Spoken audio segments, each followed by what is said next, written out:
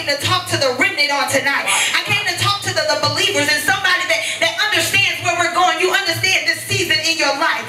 And one thing about it is, when I was looking over this message, and I was like, God, you know, I kind of see myself in here. And one thing that I learned is that I got this character trait that I got from my mother.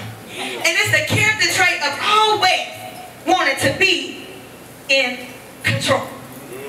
See, the thing about wanting to be in control is, see, if you like me, you like to have control over your life. And see, most people are looking around like, oh, you know, she's a control freak. Nah, see, most human beings, we don't have a problem when we in control. See, when I'm in control of my situation, or when I'm in control of my life, I'm not as fearful, or I'm not as nervous, as long as I have the ability to control. How about this one? You don't mind flying down the interstate as long as you drive. But you let somebody else get in the driver's seat and start flying down the interstate, then you over there like, well, you might want to slow down. Or you know how you got them backseat drivers that always want to take. But it's the whole issue of control. Is there anybody that's going to go with me in the house on today?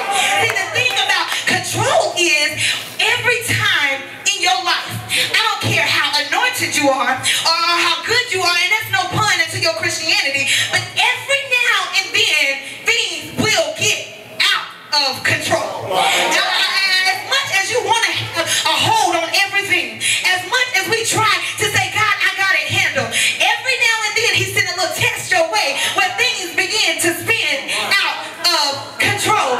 So what do we do? I don't know about you, but I've been there where I've just been an emotional wreck. It seems like I'm losing my emotions, I'm losing this business, or I'm losing my friends because I don't have control over it. But it's only a test for you to see, what shall I do when I can't grasp what God is doing? What can I do? And see, I've had control of some other things, and see, a lot of us, when we have control of certain things, it's okay.